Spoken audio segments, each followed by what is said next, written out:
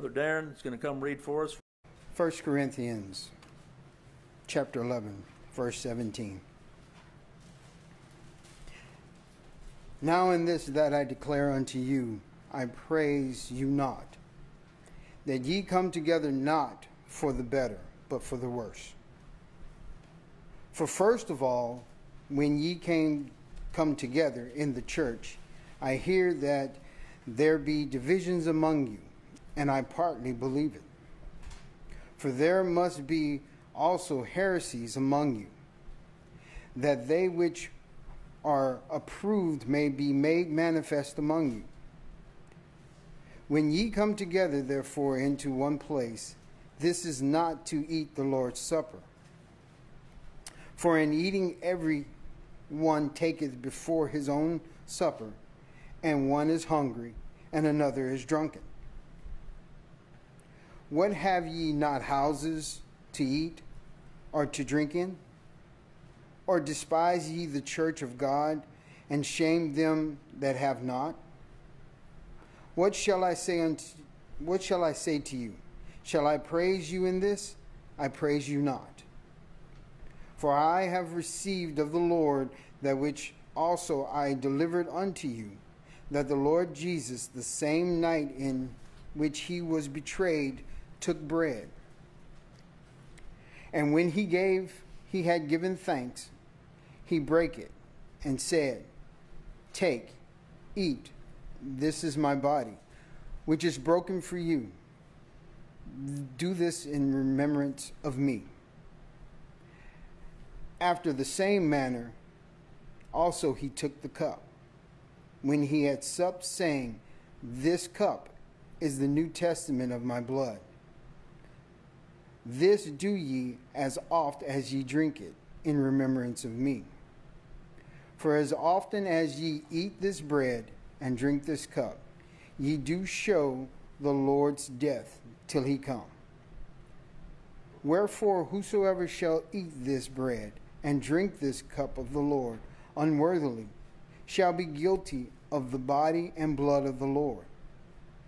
But let a man examine himself, and so let him eat of that bread and drink of that cup.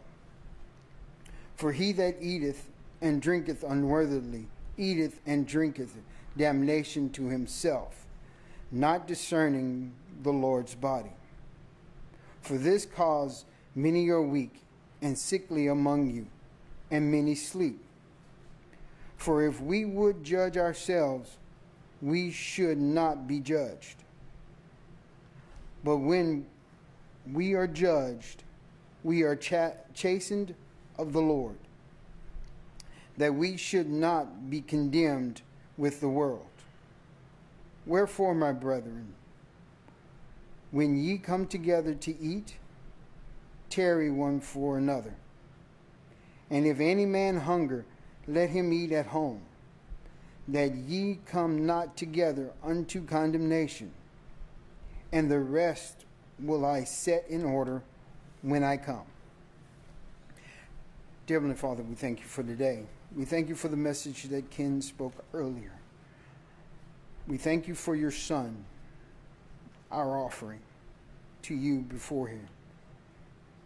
May we stand in him and be purified in glory. And we thank you for his precious and holy name. And we ask this through his precious and holy name. Our partaking of the Lord's table is not just a ritual that we observe, tacking it on the end of worship. It's really a continuation of worship. And it's interesting to me in this portion that Brother Darren read for us in 1 Corinthians 11, 17 to 34.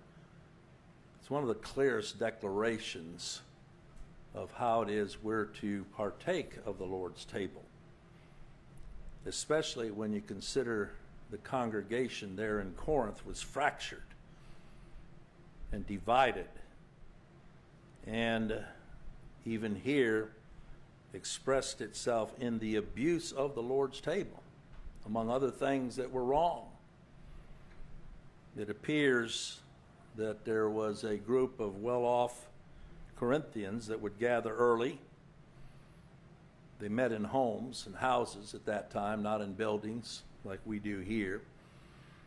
And they would begin partaking of a feast, of which communion bread and wine were central, but around it other things, to the point that by the time everybody got there, some were drunk and others full.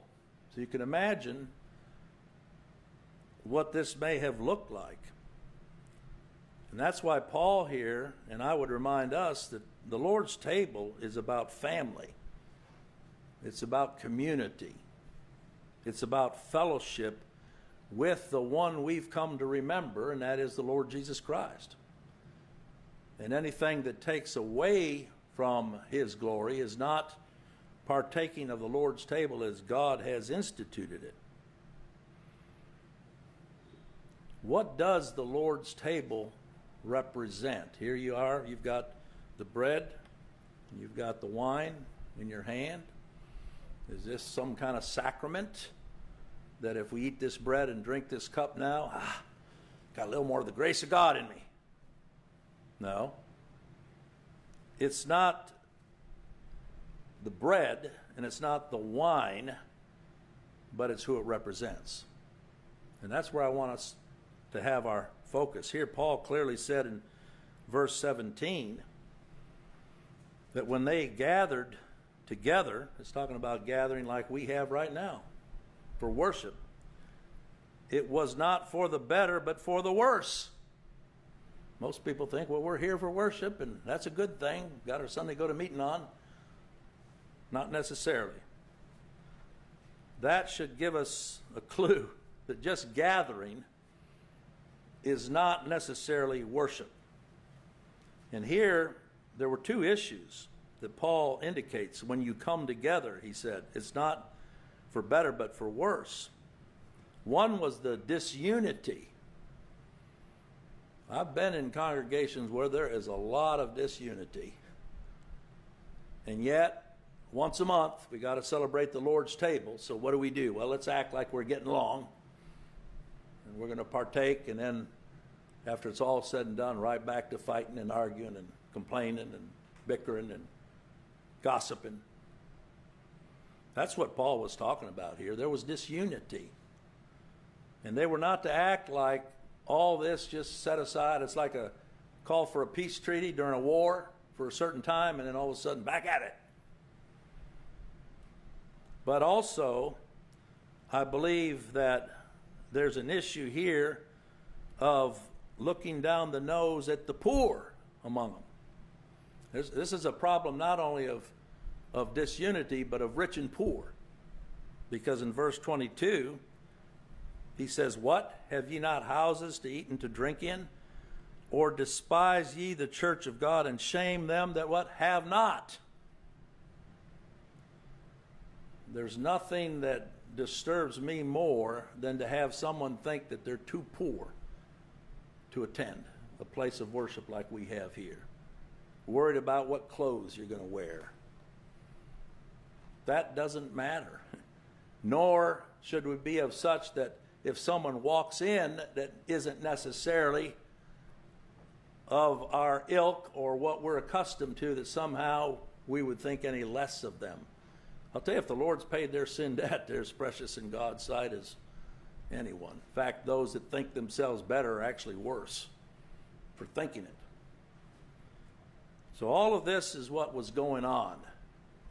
And that's why it's important for us to consider what the body of Christ represents. It's a united body.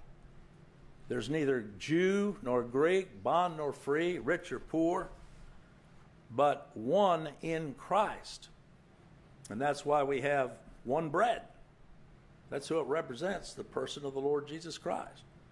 And one blood shed for those that the Father gave to him. So when we come together, yes, it's to remember the Lord's body. And that's what the unleavened bread represents, his sinless perfection. That's what was required for him to be the substitute. and his blood shed. And in both of these, the Lord took the bread and broke it and gave it to him and said, "This do in remembrance of me."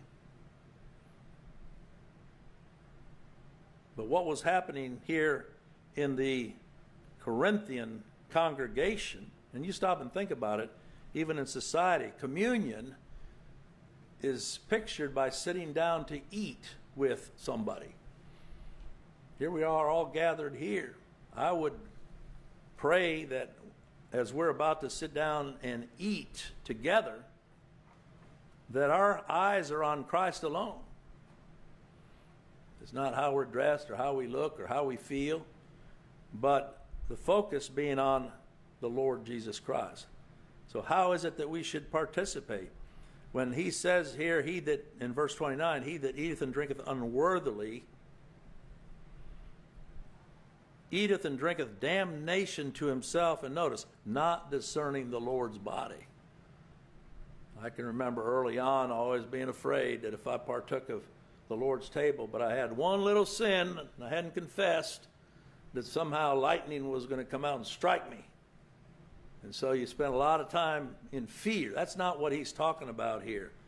Eating and drinking unworthily. To eat and drink unworthily is to eat and drink as if you are worthy and that someone else isn't. Looking down your nose at that other one. To do so, you eat and drink damnation to yourself. It says not discerning the Lord's body. Think about the Lord's body. It's made up of sinners of every tribe, nation, and tongue. So if you're sitting here ready to participate, but you don't see yourself as a sinner, worthy of the just condemnation of God, then you're eating and drinking unworthily. This is for sinners. And I can't tell you how many times over the years that there are some that have never partaken, even if we pass the bread and the cup, because they don't consider themselves to be worthy enough. That's just the opposite. What are you waiting for? If Christ has paid your sin debt, that's your worthiness before God the Father.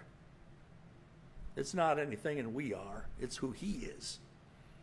In fact, Paul said if righteousness came by law, or our keeping or observing of it, or fixing ourselves up with our little spiritual soap before we partake, like I was in one meeting one time and the leader said, let's all just bow our heads and get right with God before we continue. Really?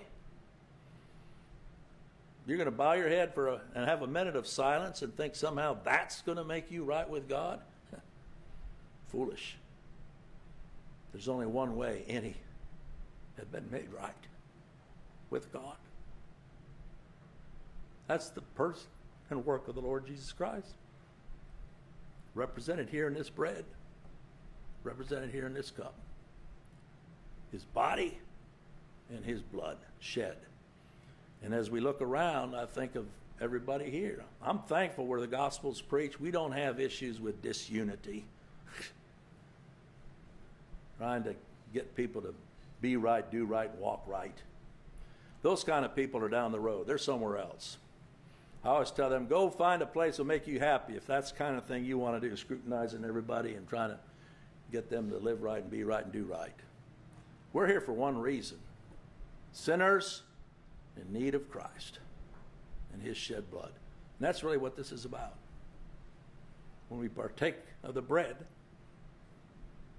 it took a body to be prepared and sown in the ground and raised up and then cut off and run through the mill like we saw with the fine flour and then baked, put in the oven, baked under God's wrath. For what? For us now to be able to partake freely. And the blood shed. Christ could have come and lived a perfect life had he not shed his blood. There would not have been any salvation. It required his body and his blood. So as we partake, let's remember whose we are. And yes, remember that we are a family, a community, not one better than another, and that Christ is all.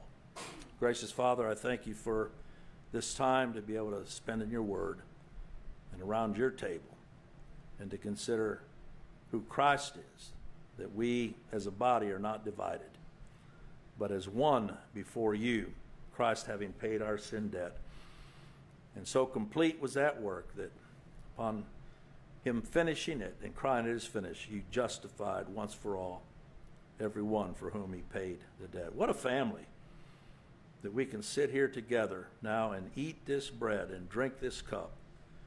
In so doing, we proclaim Christ's death until he comes again, but also express this blessed fellowship that we enjoy in him.